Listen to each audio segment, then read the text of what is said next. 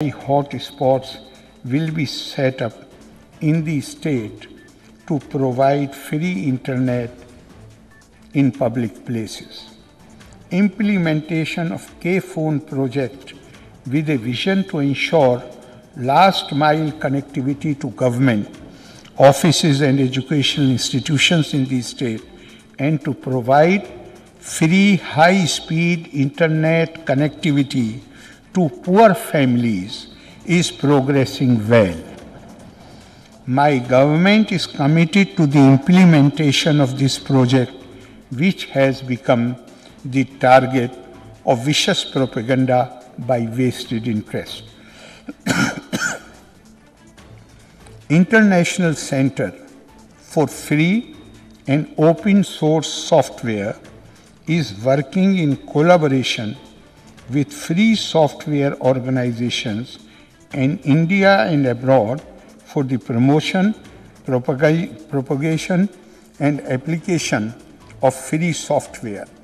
ICFOSS will be tasked with formulating an action plan on open source technology in collaboration with national and international research institutes to achieve sustainable development goals.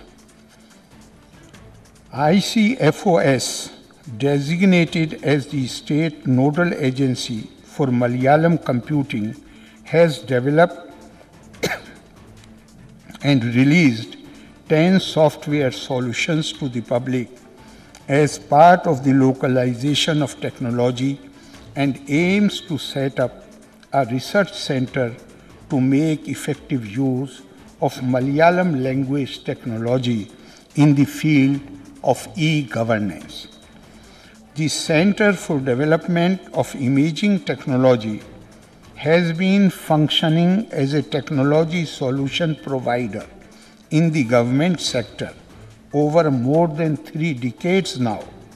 In the coming year, CDIT's focus will be on strengthening managed security services and augmented reality, virtual reality facilities, augmentation of research and development activities, upgradation of security document forensic lab, augmentation of video production facility for web channel, augmentation of infrastructural facilities of digital archiving centers in CDIT, and completion of ICT building for CDIT at Thiruvananthapuram.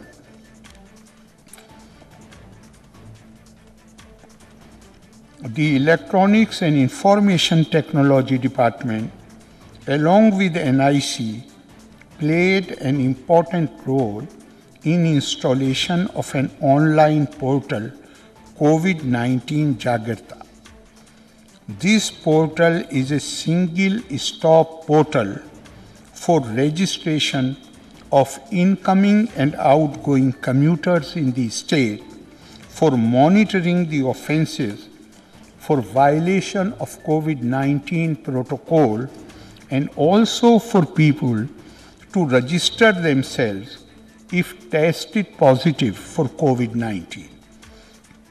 The portal also has a live dashboard which details the number of hospitals, COVID first-line treatment centers, COVID second-line treatment centers, and domiciliary care centers, ventilators, the beds, and occupancy on a real-time basis.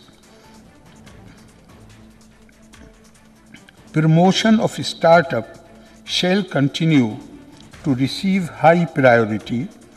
During 2021-22, we propose to scale up many of the innovative experiments that have been successfully implemented in this regard. Tourism. The COVID outbreak affected the tourism industry severely, throwing thousands out of work and closing down hotels and service operations. In order to help the stakeholders COVID-19 relief assistance package was announced by the Tourism Department through the Chief Minister's Tourism Loan Assistance Scheme with interest subvention providing for need-based financial assistance and tourism employee wage support schemes in association with State-Level Bankers Committee and Kerala Bank. Around 50,000 people are envisaged to be trained under various activities of the responsible tourism mission and will be connected directly or indirectly with the tourism industry to ensure their income. Currently, 6,000 persons have completed their training. Further 40,000 people are expected to complete their training program in the next 1 year.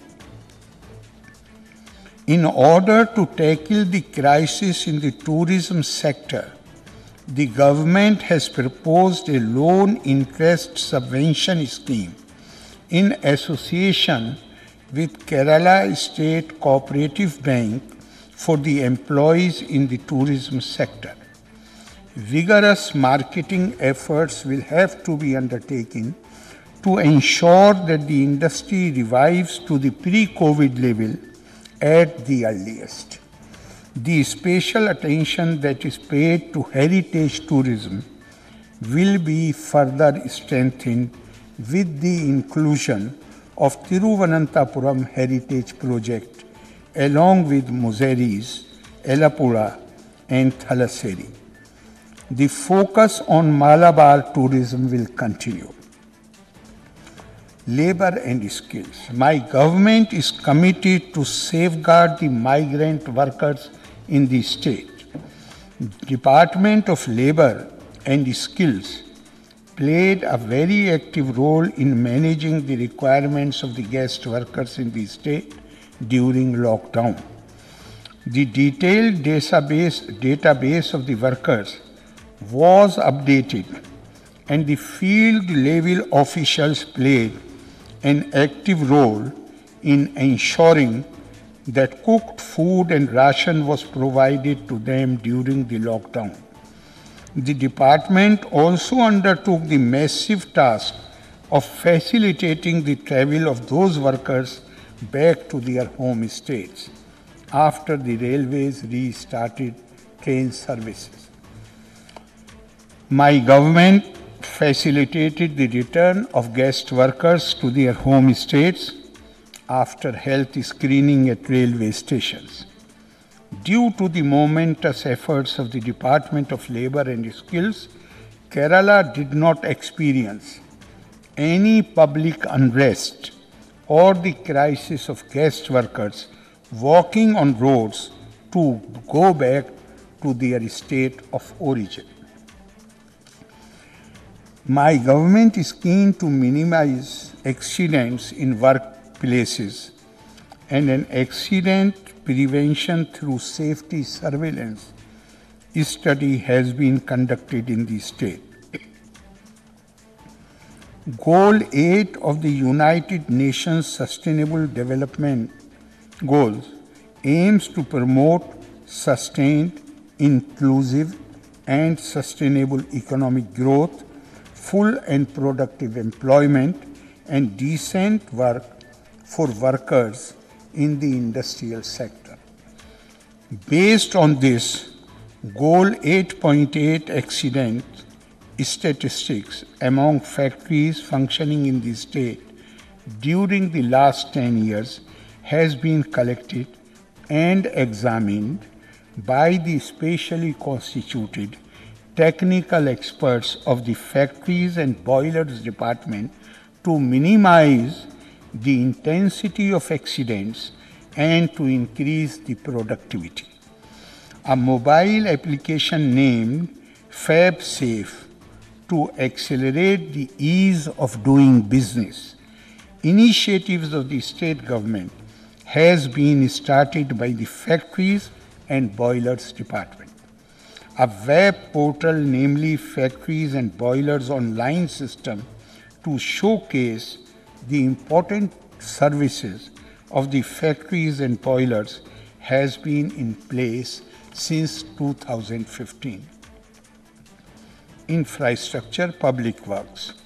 My government restarted the development of National Highway 66 by upgrading to 4-6 lane across 568 kilometers in Kerala, which was pending for decades. The total project cost is approximately 45,000 crore rupees, including anticipated land acquisition cost of rupees 21,000 crores. While the work on Kalakutam to Mukola stretch has been completed and inaugurated, the work on Thalassery bypass and Mukola to Tamil Nadu border is ongoing. My government is the only state government which has agreed to bear 25% of land acquisition cost for upgradation of existing national highways.